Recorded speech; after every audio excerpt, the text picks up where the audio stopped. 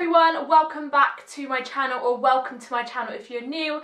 So if you're seeing this video, that means I have successfully filmed and edited and uploaded. This video has taken me 3 attempts to film so far, and it's just been a complete nightmare if I'm being honest. The lighting, my camera, everything has just not gone to plan. It's just been a complete nightmare, but I haven't given up, as you can tell, because this video is now live on my channel. So yeah, I'm gonna get that out there. Sometimes YouTube is hard, you know, but I just can't give up on it. There's something about it I just absolutely love and I crave. If I haven't filmed for like a couple of weeks, I just crave it so much, like the whole process. Even though it's sometimes really annoying, I crave it so much sometimes. So yeah. So for this video today, if you can't already tell, it is about my brand new hair extensions which I had fitted over a month ago now, which has gone by super fast. I'm here to tell you all about my first experiences with it because I've never had them in before. I've worn clip-ins when I was like 17 years old, I think, and that was as far as it goes with extensions. So I'm here just to say, like, the follow-up on my whole procedure and just talk about it a little bit more in depth, because I did upload a catfish transformation type of video on my channel, so if you haven't seen that yet, check it out. But that was the video where I transformed my hair into these luscious locks that I have at the moment. These extensions didn't just happen overnight. Well, they kind of did, but the procedure into getting them didn't just happen overnight. I spent over a year kind of like figuring out what length I want, what colour I wanted, you know, who I wanted to go for to fit them, like everything. Did I really want them? And was I willing to spend a certain amount of money on getting them? Because they're not cheap, are they? They're quite expensive, depending on, you know, the hair brand, the colour, the length, how much thickness you want. There's a lot behind it that I've done a lot of research on and come to a conclusion which I will talk to you guys about further on in this video. So yeah, for my extension list, I decided to go for a really lovely lady called Bambi. She works in Bristol, so if you are in Bristol, then your luck is in, because if you're looking to get hair extensions, I would highly recommend going into her salon, having a consultation with her and booking some extensions in if you're happy with the advice that she's given you, because she is absolutely amazing. She's so underrated in our area. I will leave a link to her Instagram down in the description box below. I don't know why I was pointing there, but I will leave it in the description box below for you guys to check out if you are interested in getting your hair extensions done by her. If you are in Bristol or if you're willing to travel, it's totally worth it. If you're looking to spend money and make it worth your while, then I definitely recommend checking her out. She is amazing. So I originally had my consultation with Bambi in March, so surprisingly the colour match that she did for me is pretty accurate if I'm being honest. I'm super happy with the colour. The colours we decided to go for were Scandinavian Blonde and Mocha Melt. As you can tell, the toner of the Scandinavian Blonde Mocha has kind of faded. It's more of like a dirty blonde kind of shade now, which, you know, I'm used to because my hair's kind of grown out from a balayage. I do need to heavily invest in some toners because I don't have any left at the moment, so that's something I do need to do just to bring back that ashy colour again to my hair. But I'm not too fussed with it at the moment. It looks pretty natural still, and it doesn't really affect the way I feel about my hair extensions, if you know what I mean. The length is 18 inches. I've got the Beauty Works hair extensions, so they're human hair, and I've decided to go for the Nano bonds. As you can see, I'm trying to get a little piece out for you guys so you can see it. I decided to go for Nano bonds. As you can see, this is a small strand of hair that is attached to my head, and they're really lightweight. They literally feel like my own hair now. I'm super surprised by how that feels, because it doesn't really feel like hair extensions. It just feels super natural at the moment, so I'm really loving that. I love them so much. I'm obsessed. I can't stop looking at them, touching them, brushing them, styling them, like everything. So yeah, that was the length. And then with the thickness, I decided to go for 150 grams. My hair is naturally quite thick and bouncy. You wouldn't really think it when you look at it like in person, but every single hairstylist I've been to have kind of been like, I've never really seen hair of your texture before. So yeah, it's really bouncy, so we decided to go for 150 just to kind of make it even all the way down. And another thing I would say with my fittings, as at the front of my hair, I cut a really bad fringe back in December time. I had to private a whole video because of how bad it looked. So I really wanted to kind of grow out my fringe so it's all kind of like the same length.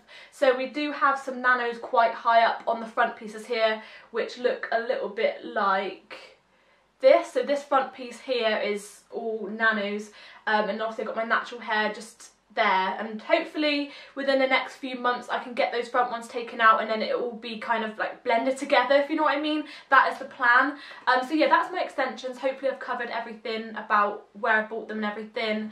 Now on to cost, because I know I'm going to get a lot of questions about the cost of my extensions.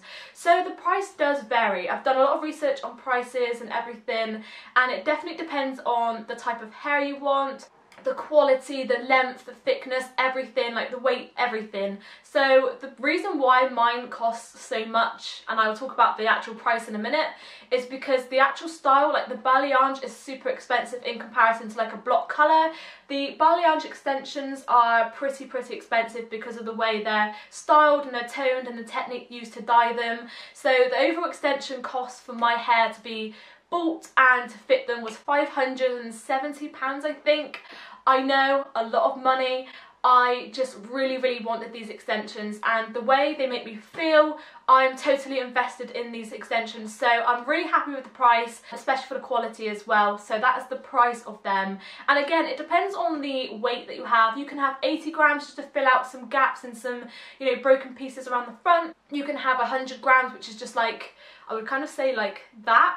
So it still gives you length just without so much thickness. And you can also get 200 grams. You can get 24-inch extensions now. You can get 16. So it does definitely depend on the overall look and style that you want. It can definitely be cheaper. There are looks similar to this that can cost you £300. It just depends on the hair that you're buying, basically. And then the maintenance is around 8 to 12 weeks. So because my hair has actually been fitted onto my virgin hair, I can wear them for a lot more longer, whereas if you've got your hair extensions fitted onto like bleach blonde hair, it needs to be looked at more regularly so that it can protect your hair more often with the whole procedure. Tongue twisty, I don't know. But yeah, my hair is on natural hair, so I'm getting them done in 10 weeks time, so that is in the end of September, so come up pretty quick, to be fair. So yeah, for me, 10 weeks is how long I'm having mine in for before I get them maintained and refitted. The reason why I decided to go for nanos is because of this whole procedure. It's a lot more safer on your hair, and your hair can naturally grow underneath it. It doesn't like get constricted by glue or heat or anything, so it's just such a natural procedure to do. You literally clamp on the little beads, push up the hair, and from what I can gather, that's right, that is it. So hopefully my hair will be naturally like healthy by the time I get my hair extensions removed in a year's time, couple of months time, I don't know yet. So yeah, that is all about the hair. Hopefully I've covered everything, and if not, comment any questions or queries or anything you need to know or ask in the comment section down below, and I'll get back to you guys on that. So I will cover the main reasons why I wanted my hair extensions fitted in the first place. So this year was going to be a big year for me. I had so much planned with travel and moving into a new house, but obviously all of that's been cancelled. I have no plans to do any of it at this current moment. One of those main plans was to travel to America for my birthday, and I just thought, as I'm making a big effort and spending a lot of money on a trip, I want to look good for it, and I want my extensions in so that I didn't have to worry about my hair so much.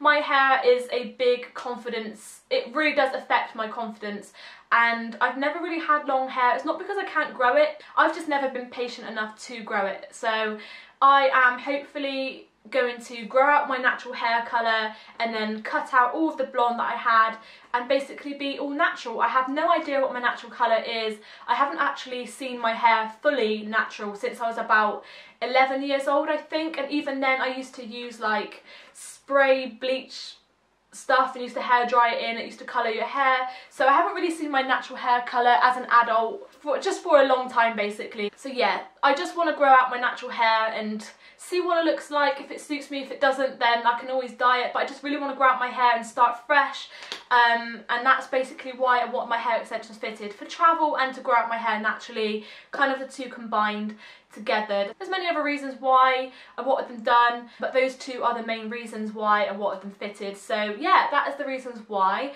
So for my hair products and like the washing and styling procedure, I will share with you guys what I have invested in. So I have bought a lot of Beauty Works products, mainly because I have a blue light card because I work for the NHS, and also because the hair brand that I decided to go for were Beauty Works. So I just thought it makes sense to buy the products to maintain my hair with, and also they're highly recommended by most people who wear extensions. So the first products that I bought were the hair shampoo and conditioner. These are the Pearl Nourishing Argan Oil set. So these ones were £10 each from my stylist, but you can pick them up on the Beauty Works website. You can pick up a litre bottle of each, or you can pick up the 250 bottles like this for around £22 for the set. And obviously if you get discounts and stuff from your salon, then go for it. It'll definitely save you some money over time.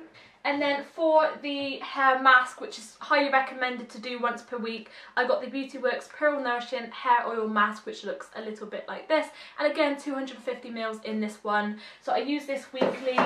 And then moving on to styling products that I have. So the first one I picked up from Beauty Works website was the 10-in-1 Miracle Spray. It covers heat protectant, moisturizes, it prevents split ends, and basically covers 10 different stuff all in one. So it's really useful to have actually. I don't actually have anything like this, so just spray it onto your hair, protect it, use it to style your hair with. And then I've also got the Dream Shine Spray On Humidity Shield, which looks like this. Picked up 2 little bottles of this just because I can have one in my bag and then one at home basically when I travel, when I move around a lot. My hair texture is quite varied, so I use this just to kind of flatten my hair and make it sort of naturally blended into my hair extensions, because I do struggle sometimes with those little frizzy bits at the top, and I just spray this onto my hands and I just rub it together and just lightly press it into my hair to blend it into the extensions. So that is what I use this one for. Mine is so bad with the heat, it's unreal and unbelievable sometimes. I feel like when I leave places it's just like that, when really it's not, but it feels like it. You guys who have frizzy hair, you will know the pain on that one. And then another thing which is really, really useful but super dangerous for me is the After Sun Protective UV Spray. Now I had a bad experience when I used this first of all, because I used a hell of a lot on my hair thinking, you know, it's going to really moisturise my hair, but it's really, really powerful and it can make your hair really greasy. So I would recommend using this a small amount at a time. When I mean small, like a very tiny amount. For me, my experience with this so far is it is really, really good. It does protect your hair from the heat, but it's a very oily kind of product, so only use it like small amounts at a time if you can, and spray it from like a distance rather than like up close. So yeah, do a little bit of research on this product if you're not really familiar with something like this, because I completely ruined my hair on the first time I used it. I had to wash it again, it was a complete nightmare, and I will get on to the whole hair washing procedure and my first experiences a little bit later on as well. And then the last hair products which I'm going to share with you guys from Beauty Works are these argan oil serums like this. And the reason why I picked them up in little packets like this is because it was cheaper to pick up 18 individual packets than it was to buy it by the bottle. So if you do your maths right, you can really save some money. It was £8.99 for 18 packs of these compared to £12.99 for the same amount of product but just in a bottle. So I just thought I would save my money and be a bit more smarter with it. These ones I use daily on the ends of my hair. I use a small amount, probably like 1 ml per day, just on the ends, just to moisturise it and give it a little more shine and just protect it basically from daily brushing and habits like that. So these are really, really handy to have, and I highly recommend these. If you're going to invest in any of these products, I would definitely recommend the shampoo and conditioner and these oils together. They're okay for a starter, for a beginner. I just chose to kind of invest in everything as a whole because I did have a discount card. So I just thought I'd go all out on that and just invest in those products because I do need it. I do go out in the sun a lot and I do have quite frizzy hair and everything, so those are the products that I feel like I definitely need to have to keep my hair manageable, because I do kind of get really stroppy if my hair's just not going right. It's one of my main flaws, to be honest. I don't cope very well if my hair's not looking good. So yeah, that's the reasons why I invested in those products. And another product I actually invested in, which I haven't mentioned already, is the hair curler. I will insert a picture here because it's currently in my bedroom and I can't be bothered to go and get it and unplug it and everything, but I will insert a picture of what it looks like. It is the curling wand. I think it's 28mm barrel type of thing. The curls from it are incredible. I'm super, super happy with it. I love it. I don't use it every week because I don't want to overheat my hair all the time. So for the curls today, I've actually slept with my hair in plaits, so kind of create these really natural beachy kind of waves, and I feel like it just gives a really nice effect without heating it so much. So I will keep this in for a week, and then next week I might curl it instead of sleeping in plaits. So yeah, I would sleep in these every single night in plaits to keep the curls in, or the waves should I say, and that is what I've done to style my hair today. And it's super easy to do, you don't have to use heat on it every day. The only thing I do probably put heat on more often is the front bits here, just to kind of blend it in to the extensions, but that is pretty much it with the heat that I use on it at the moment. So for hairstyles, there are only a couple of ways I can wear my hair up at the moment, only because of the way I've asked for them to be fitted onto my head. So I can have my hair in a very low pony, I can wear it in plaits, I can wear it in a high ponytail at the top as well. Those are the main hairstyles that I can have at the moment until my hair grows out underneath, like natural, like I said, like all in the same length. So it's not really a big deal that I can't wear my hair in multiple ways at the moment, because I understand the process. You've got to be patient with these things, and I'm quite happy with using those hairstyles at the moment just to get me through the next couple of months anyway. So for the actual hair washing procedure, the first couple of days of washing my hair were a nightmare, I'm not going to lie. It took me so long to get used to, but now it's completely fine. It's just really getting into those nano bonds and making sure you're really scrubbing your scalp without kind of damaging your hair. It does take a while to get used to that, but for me it took me around a week and a half to get used to, and I do wash my hair twice per week. I try not to do anything more than that because it's just not good for your hair to wash it so often and regularly. So I wash it on a Thursday and a Sunday. I kind of try and keep it like that. Depends on what I'm doing during the week, but I do try and do it on a Thursday, Sunday or Monday. Depends on what I'm doing. I just basically put the shampoo on my roots and then I condition the ends. So I just work from the conditioner upwards and I kind of go to about here with the conditioner. I don't go any higher, only because if you use conditioner and oils around your roots of the extensions, they can slip out. But luckily for me, I haven't actually had any hair extensions fall out, so fingers crossed it will stay that way, because they've been really good for me so far. So the last thing I will say is a little bit of advice for you guys if you're watching this video because you have extensions, or if you're watching this because you're looking into getting extensions done.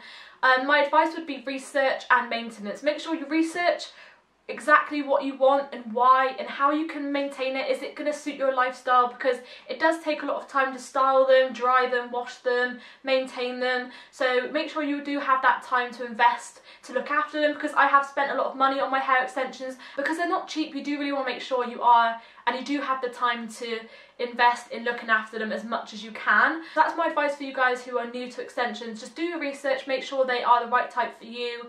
And if you don't want to heavily invest in extensions at the moment, just go for clip-ins and see how you feel, see if you like the length and the colour and everything. And if you do have extensions in at the moment and you're just looking for advice, if you're new like me, just make sure you're looking after them, washing them correctly, and contact your hairstylist who fit them in the first place if you have any questions. Like, they're always there to help you. They're on this journey with you because they're fitting your extensions and maintaining them. So make sure you message your hair extensionist to make sure that you're doing the things right. If you have any problems like hair itchiness, my hair was super itchy to begin with, but I feel like it was just because my hair was getting used to it. I messaged my extensionist straight away and she said to me to send a picture. She looked at it, everything was fine, my scalp was fine and everything. It was just the fact that I probably wasn't washing my hair properly to begin with, and the fact my hair was getting used to it. So yeah, message your extensionist any problems or queries you have about your current extensions, and any products that you recommend to use if you're struggling with discoloration. Like mine, as you can see from the thumbnail, isn't as ashy anymore, and I know it's because the toner has actually come out.